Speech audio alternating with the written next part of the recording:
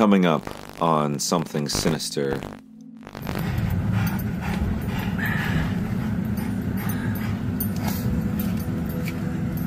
Oh shit. Go, go, go. We don't need a flat right here. In 2012, I was convinced the world was going to end. The Mayan calendar had prophesied the end of the world as I knew it. Fortunately for myself and the rest of us, my fears did not come to fruition. Plagues, natural disasters, sentient artificial intelligence, all these topics and more have been explored in a multitude of science fiction and horror entertainment. But what if these fictional depictions could be true?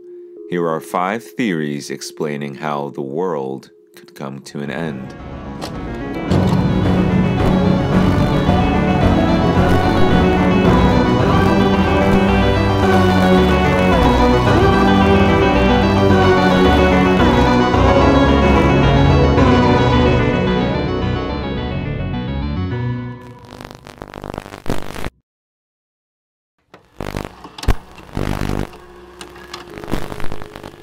Many popular doomsday predictions center around the idea of a rogue asteroid falling to Earth. Most recently, astronomers have discovered a very large asteroid that, to some, may lead to the end of the world as we know it. Named Apophis, this asteroid is theorized to reach planet Earth around the year 2068. Some believe its 10-ton size will be enough to destroy the entire planet upon impact. While some scientists say the likelihood is highly unfavorable, some tend to disagree.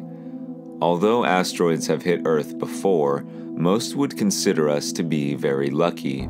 For the folks at Chelyabinsk, Russia, they know exactly the kind of damage an asteroid can cause. In 2013, a large asteroid landed in the city, causing a shockwave across the entire region. Уже же падал, они...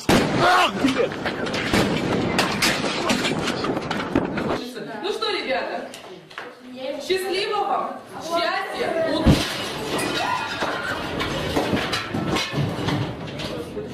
While it may not be an apocalyptic event, the future of Apophis awaits us in 2068.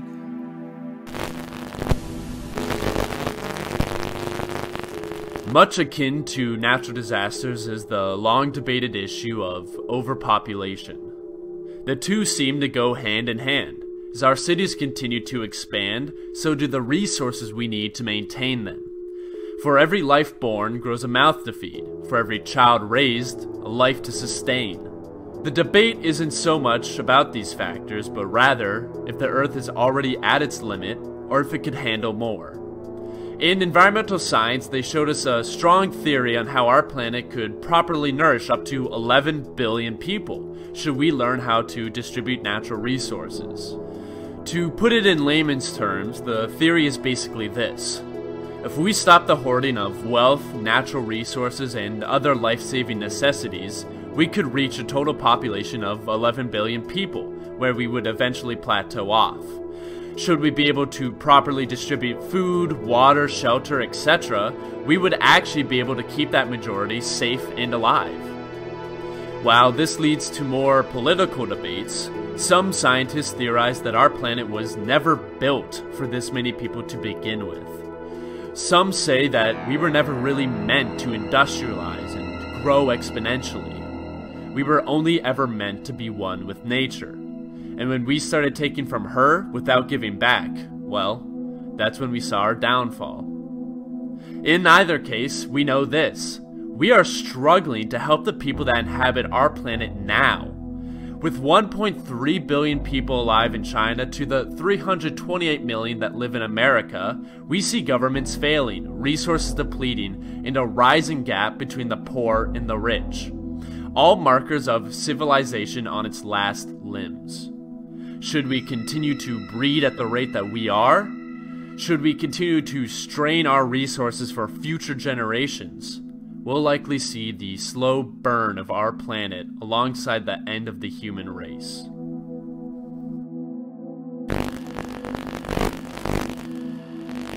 As 2021 comes along, many scientists and climate activists fear the Earth's undoing lies within the repercussions of natural disaster.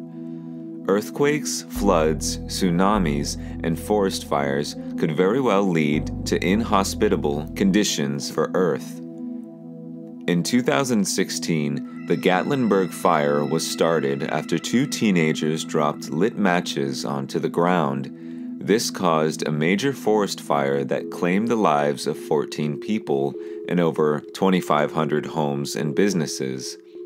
Amidst the crisis, a son and father recorded their escape from the burning forest. The hellish landscape looks like it came right out of a doomsday movie. Which the inevitable we didn't think was going to happen. Starting to happen. That's a cabin. There's down my road.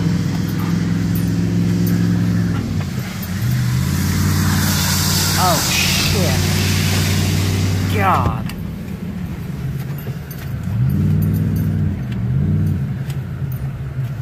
Lord. We'll get out of it. Hit the gas. I can't see. You can see.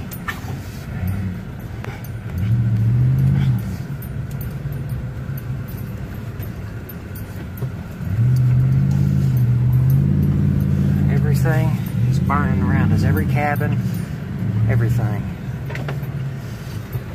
There you go. We're not gonna make it across that road. Shit. Oh fuck. Oh shit. You're good. Wow. It's okay, Red. Fuck! Hit the gas! Hit the gas! It's too hot in here. Don't worry about the lines. The father and son narrowly escaped death. After 5 days, the fire was eventually extinguished. 2020 saw its fair share of catastrophe within the California wildfires.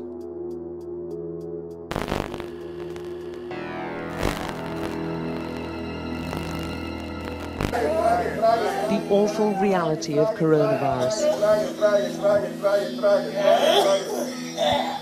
A tube's being inserted down his nose to relieve air and fluid in his abdomen. The medical team's facing multiple challenges every day, and now in Texas, a surge in infections, which many believe is the cost of lifting lockdown early. There are many ways for our planet to handle the fatigue we put on it, but none are as scary or hit as close to home as the plague. Yeah, we are currently living through a much theorized end-of-the-world scenario, complete with deniers and conspiracy theorists to political shifts and protests. From pop culture to biblical times, the plague has been the focus for endless stories of the end times.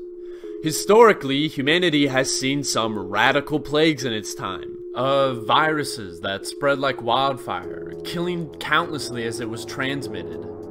From the plague of Athens that lasted 5 years and killed more than 100,000 people, to the Black Death of Eurasian countries, transmitted from the fleas off the backs of rodents that killed roughly half the European population.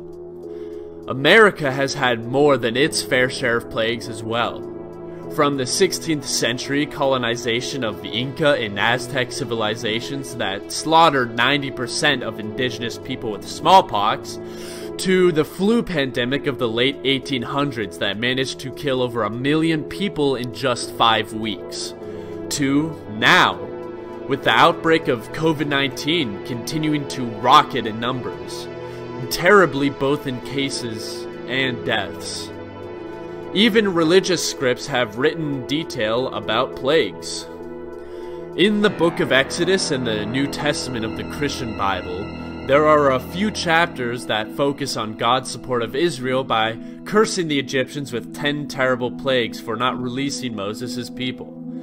These plagues are described as signs and marvels given by God to convince the Pharaoh of God's presence, and in them include a river of blood, an outbreak of frogs, and the death of all firstborn sons.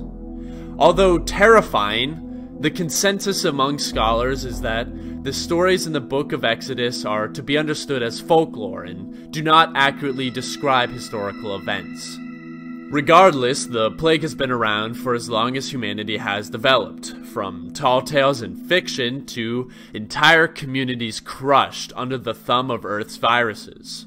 Countless lives hurt, lost, mourning over the damage it's done. Thankfully, we've seen progress in combating these natural killers with the understanding of modern medicine. With vaccines, remedies, and proper safety protocols, we've been able to see a major drop in viruses like rabies, polio, and even the common cold. Now it's only a matter of time to see how our historical events will unfold. The best we can do to keep humanity alive is do our part to keep one another safe. Should we falter? Only time will tell. Before we get to the final video, please consider liking the video and subscribing. If you'd like to support me, you can buy my movie Spine Chiller on Blu-ray or VHS by visiting the link below. T-shirts are also available for the channel. Finally, a big shout out to Abraham for helping me with this video.